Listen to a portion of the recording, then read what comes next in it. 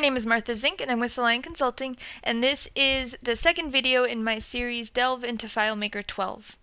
Now I'm going to keep talking about interface just like I did in the first video, but here I'm going to focus on object states, and more specifically this video is focusing on the states for a given field. Now let's dive right into the database.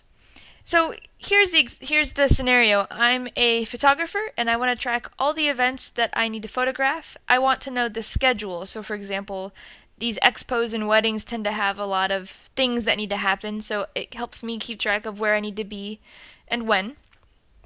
I also have the ability to track my gear, so what equipment I own, so my cameras, my lenses, and so on, and then what tasks I need to complete. So do I need to buy something? Do I need to rent something or return something? Do I need to charge my batteries? Whatever it may be.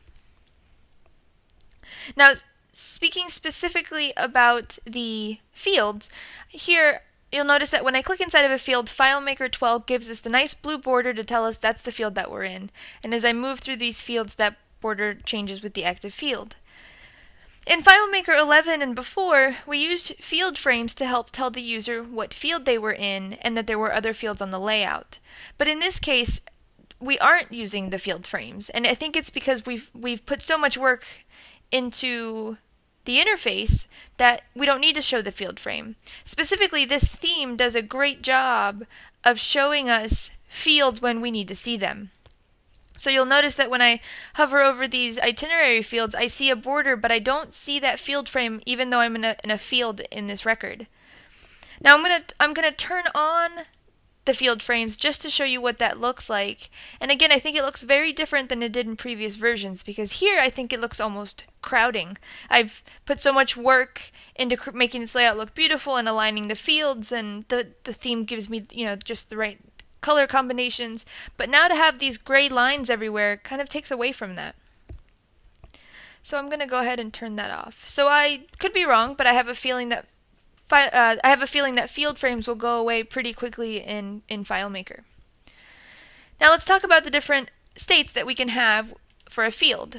Now normal state is what we're used to dealing with, which is just what it looks like on the layout. In focus is when that is the active field. Hover is when you're hovering over the field with your mouse, and then pressed is when you go to click a button and you hold down the mouse button or hold down the touchpad. So how do I think this will be used? Well, I think one of the places where it seems to fit the best is it has to do with hovering. So when I hover over a field, I want the field color to be a very soft yellow.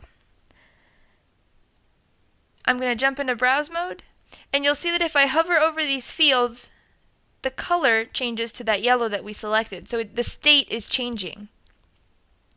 This is really nice because from a user's perspective, it just makes it more obvious that something needs to happen.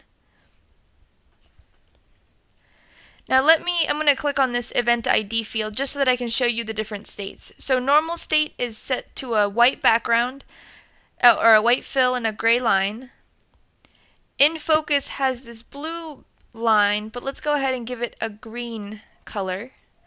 And then if I click over to hover, we already have the yellow. And when I click on pressed, I'm going to change that to this purple color. Now again, I don't recommend using all these colors on your fields. Really, this is just so that it becomes obvious what the different states are. So I'm hovering, so I get a yellow. If I click and hold just so that we can see it a little longer, you'll see that the color changes to purple. And once I'm actually in that field, you'll see that it turns into the green.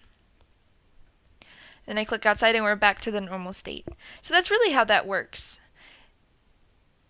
Now where I like this the best is actually down in the itinerary section, where again I can hover over the fields and I only see the field that I'm hovering over, which means that I get the line, but only at the right time.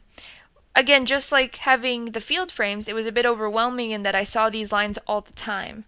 But here, it's very selective, and it keeps for a really clean user interface. I'm going to jump back into layout mode. I'm going to choose these fields, and I actually want to remove all of those fills that I added to the different states. Up in this section over here on the inspector, you'll see that there's a button that's a square with a kind of a blue box inside, and it's going to apply the theme style to these objects. So what that means, it's basically defaulting to whatever the ocean theme was set to. So I'm going to click on that button, and when I go into browse mode, you'll notice that my hover is gone, and when I click, and when I'm in the field or the field is in focus, you'll see that we're back to just the white background for the field. So that's an example of where I think we can use these different states to help the user know what's going on. Another example would be in a list view. What I really like about this setting, and it's the default setting, is that the states only apply to fields for the selected record. So this little black bar over here tells me what record I'm on. I'm on this first record. But when I move down to bridal, the white background jumps to that record and goes away from the initial record. Well, it's actually a setting, and I could see that there would be cases where you'd want to see the white background or specific settings across all of the records in list view. So I just want to show you where that setting is. Jumping into layout mode, I'm going to go into the into the layout database, and you'll see that right here we have delineate fields on current record only. So that means that the field's states are only obvious for the record that you're standing on. So if I turn that off and jump into browse mode, you'll see that every record will have that line around it, and it will have the white fill as well. So I could see that being used both ways. I think more commonly it will be checked on so that only the selected record shows up. And of course it depends on whether you're even allowing data entry in list view anyway. So those are just a few ways to use states in fields. Again, I think that it's important to think about interface being really important as making it easier for the user, more intuitive, and just something that the user wants to use. So if we can keep improving that, I think we keep really raising the bar in our solutions. Now in my next video, I will be talking about states in buttons and how that can help the user. So please watch that one, and thanks for watching.